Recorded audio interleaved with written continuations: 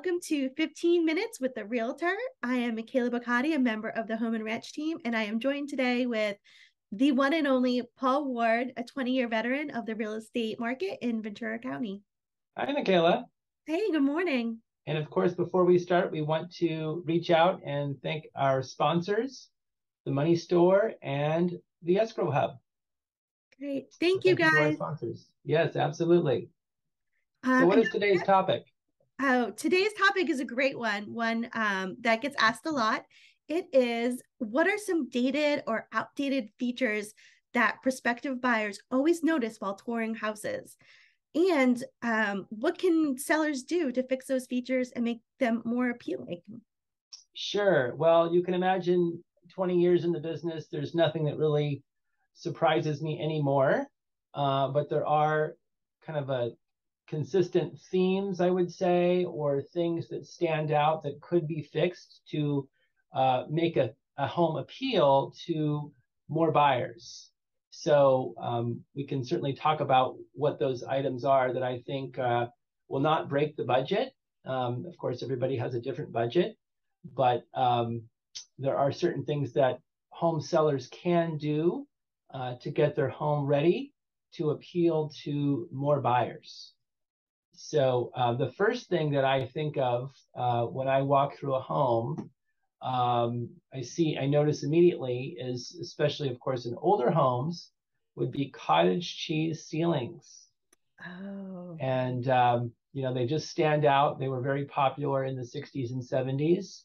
I grew up in a house that had not only cottage cheese in my bedroom, but little twinkly flecks.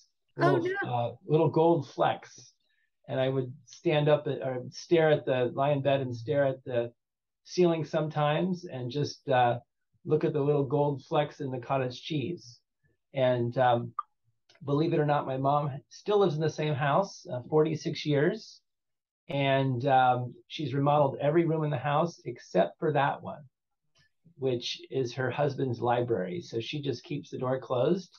And it still has the cottage cheese ceiling with the gold flecks. So it's kind of funny. When I showed my son my old bedroom, it has not changed one bit, except it's full of his book, full of books, because it's now a library. But cottage cheese is still there. Oh, wow. So is that something someone can remove themselves, or does it take a specialist? You can remove it yourself. It is a messy job. You probably want to have it checked for asbestos. In that case, you definitely need to wear, well, either way, you need to wear protective gear because of just the dust, the sheer amount of dust. And it's a very messy job. So, I made the mistake actually of buying a house, moving in, this is several years ago, and then deciding to remove the cottage cheese after we moved in. Crazy. And so all of the furniture had to be piled into the middle of the rooms and then covered in plastic. And then of course the messy job, took place, and all of the cottage cheese falls to the floor and then has to be vacuumed up. And then the ceiling has to be retextured. So it just makes a house stand out. And of course, we'll go through some less expensive fixes to update a home getting ready to sell. But if you can get rid of the cottage cheese, if the house does have cottage cheese, that would certainly be a big upgrade. Excellent. Yeah, I know. I certainly noticed the cottage cheese popcorn ceilings. Yeah. What is another broader reach or broader ranging fix that someone could easily do, perhaps? Sure. So short of doing that, I think paint and carpet go a long way. If you think of the square footage of a home, every single wall, with a few exceptions, is painted. I mean, there are some decorative walls that might be natural wood, but for the most part, most walls in a home are painted. And flooring, of course, is every single room. So we say paint and carpet, but there are, of course, alternatives to carpet now. Vinyl plank flooring that looks like wood, very, very popular. And a lot of folks now just want, clean floors, of course, and having wood floors or vinyl plank floors as an alternative to wood is very popular and much more cost effective. And so if you can paint the interior of the home and replace outdated carpet, maybe with new carpet or with vinyl plank, that goes a long way. So those are the biggies. Of course, we'll talk about some less expensive items, but if at all possible, um, flooring, paint, cottage cheese. If the house has cottage cheese, getting rid of that. Those are big um, upgrades to appeal to more buyers. Great. So I'm hearing you say fresh paint, vinyl plank flooring goes a long way. And of course, those pesky cottage cheese ceilings. Yes, absolutely. What are some maybe smaller or less expensive approaches that sellers can take? Sure. If your budget is more limited, I really like to change if there's a shower in a bathtub, Mm-hmm. not a walk-in shower, but a shower in a bathtub. I would highly recommend updating the shower curtain. There are some very decorative but classy shower curtains. I mean, there's thousands of styles. Cloth material on the outside with the waterproof plastic on the inside. Mm-hmm. That just looks really, really nice when you walk into a bathroom to have a fresh shower curtain. And it also, um, you know, hides the bathtub. Even if the tile might be outdated, having a nice fresh shower curtain is a nice thing to see as opposed to an old bathtub. You can also change out the light switches and the cover plates on all of the electrical outlets. There's some fun modern light switches and electrical plates. And another cost-effective change might be to change the door handles throughout the house. So people do notice these things because they're going to be, opening doors and going into each room. So, changing out a 1975 door handle to a 2022 door handle, they will notice that. Right. And those are all such great changes to make that I would think almost anyone can do themselves. They can. I mean, if you're handy, You're if you're handy. not, Yeah.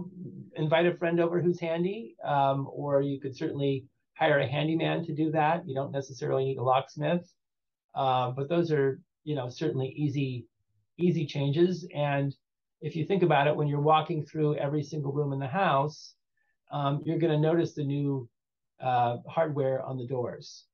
And Right. then for people who like to cook, they might, open the drawers in the kitchen, right? Open the kitchen cabinets. If you can put, self-closing drawers, changing the hardware on the drawers in the kitchen, that's a nice feature. Oh, absolutely. Wow. So you've given us a lot of ideas today. You've given us carpeting, vinyl plank flooring. You've given us cottage cheese, the shower curtain, and all the hardware. Is there any place in particular where you like to purchase your hardware locally, or do you like a big box store online? I think it really just depends on the individual. I mean, I'm not gonna, you know, name any specific stores, but big box, of course, is probably the easiest. Mm-hmm. But you can always go online and find some interesting, fun stuff. I don't think you want to have something that's too out of the box, Right. right? Because again, you're getting your house ready to sell and you want to appeal to the masses. You don't, if you're going to paint the house, don't paint the walls green. Don't paint the walls blue. I love Swiss coffee white. Nobody questions it. It's not as bright as hospital white, but white is white, and it doesn't get any pushback. People don't think, oh, I need to repaint that. Mm-hmm. Everybody is okay with white. So you want to have colors and fixtures that are going to appeal to the broadest audience, not to a very specific, tiny subset of folks. Say you got a deal on a load of paint. Could you paint every room in the house the same color, or is that overkill? Oh no, you absolutely could. Oh, I mean, I just sold a house that had a blue room, a yellow room, um, a blue wall and a green wall. Very strange. I mean, Mm-hmm. it was her individual taste, and that's fine. I mean, she lived there for many, many years. But getting the home ready to sell, we painted the entire house Swiss coffee white. We took out most of the carpet. Well, we took out all of the carpet. And then the common areas, we put in vinyl plank flooring. Looks very classy. And Mm-hmm. then in the 2 bedrooms, we did do fresh carpet with a speckled look.